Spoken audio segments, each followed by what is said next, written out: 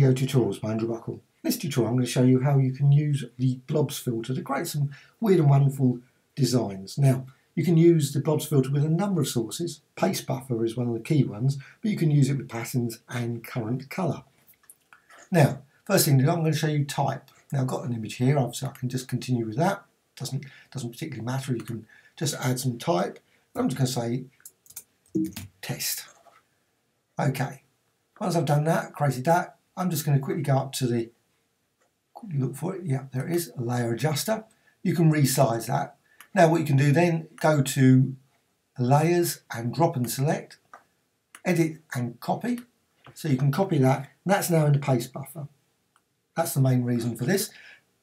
Deselect that, because I don't want that to be selected. Go to Effects, Esoterica, and Blobs. Now you can use current colour, but you can use the paste buffer, and you can now see the word test. That was what I just added into the paste buffer. Click OK. Go to Blobs again, paste buffer, and you can see vary that, click that until you're happy. Click OK.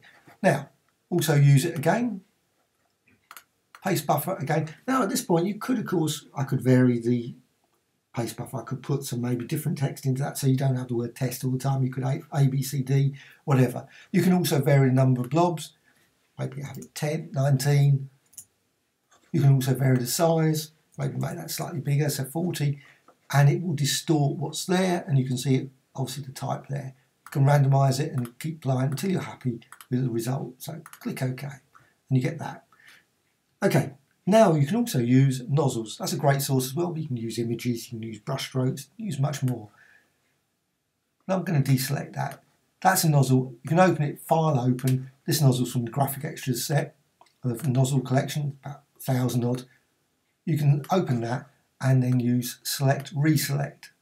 So copy and then go back there, and you can then go to Blobs, paste buffer, and then you can see the blob distorted and warped all over the place just in that. And of course I could vary the blobs again, could vary it, refresh that, and you can again click that until you're happy, click OK, and again go to Blobs, maybe vary the nozzle, don't have to use the same nozzle, again refresh and distort, create that. So you can create a whole range of different distortions with those nozzles to create that sort of design.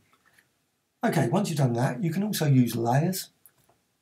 And layers, a new layer. I'm just going to fill it with something initially. So fill colour, and I'm going to set that to normal.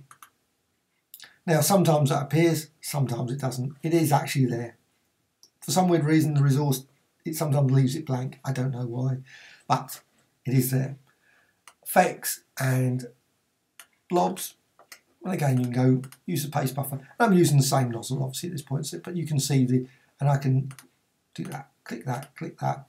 Oh, I'm happy with that, click there. And you'll notice also, it doesn't appear there.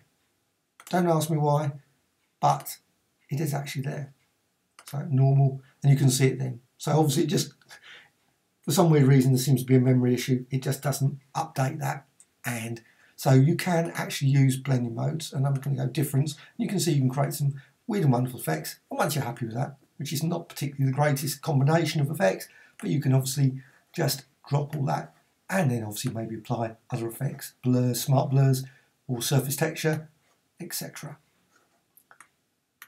Now, you can also use, and I'm going to quickly go now, to patterns. Obviously used nozzles, but patterns is another great source for the thing. And this one you can use direct, so there's the pattern there.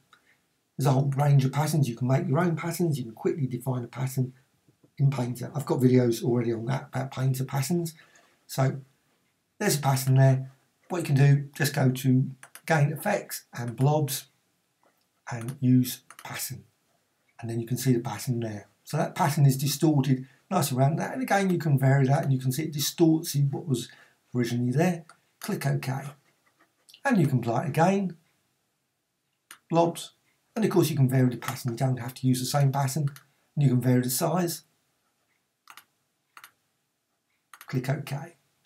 Now, once you've actually done that, what you can also do, and you can actually use selections. So I'm just going to quickly go selections. I'm just going to go over here, oval selection. Oops, don't want to select that one. I'm going to go there, oval selection, and I'm going to select, say, that part. Doesn't have to be. And then I can copy, paste that, edit and copy, deselect, and then use that as blobs. So you can actually use something that you've actually got in paste buffer, and you can see the design. So you've got the warp that's warped and warped within that as well. So whole range of things there. But not only that, you can actually use, I'm just going to go back because I want to use the other one. Quickly select that and again use that. What you can do, you can go to Effects, Apply Surface Texture. You can go Surface Control obviously there, and you can see you can create an interesting sort of three-dimensional effect using that. Once you've got that, once you're happy with the setting, using the amount, you can vary, change the colour, the lights, click OK. Then obviously edit, copy, deselect that, and then apply the blobs again. And you can see then what you've got will be three-dimensional blobs applied in that. So you can apply that, apply there, click OK. And again, blobs, paste buffer. Always remember to go back to the paste buffer. Click OK, and you've got that. So, also, and of course, what you can do, you can do a whole lot more. I'm not going to, I could keep going, obviously. Just apply surface texture and change that. You can see what happens. You can actually create a very nice three-dimensional, change in setting, blob filter effect. Hope you found this of interest. Thank you much.